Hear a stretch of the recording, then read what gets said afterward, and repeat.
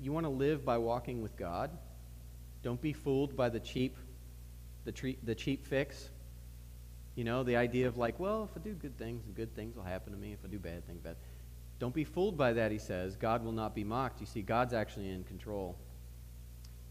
And there's a blessing in this consequence when he talks about this. And he says, so let us not grow weary in doing what is right, for we will reap at harvest time if we do not give up. He's saying, take courage.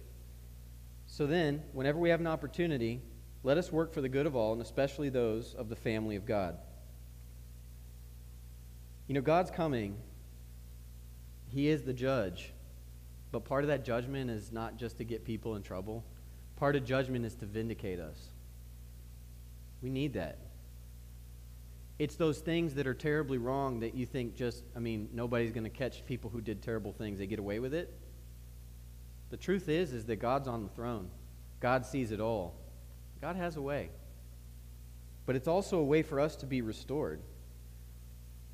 You see, faith and hope in Christ, we put our faith and hope in Jesus and not in the flesh. It's not about just our bank account. It's not just about our toilet paper supply. It's not about the stuff we can just see. It's about us walking with Jesus and knowing that God will provide for us. We are able to be generous because God is generous to us so much.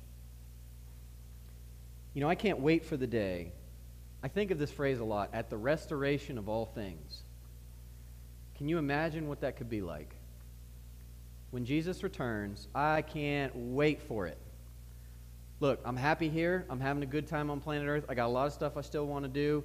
But at the end of it all, when everything is made new and made perfect, and the good King comes back, there is nothing better. There is no more beautiful picture in all of Scripture.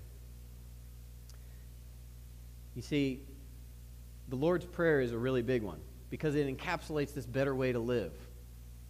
And we're going to listen to that momentarily here because I want you to think about that. I want to leave you with that today, that there is this better way to live, that we live following the Father, we live by grace, we forgive our enemies, and we're gracious to those who need help. We take care of each other, we carry each other's burdens, because we know that there is a good God, and He's on the throne.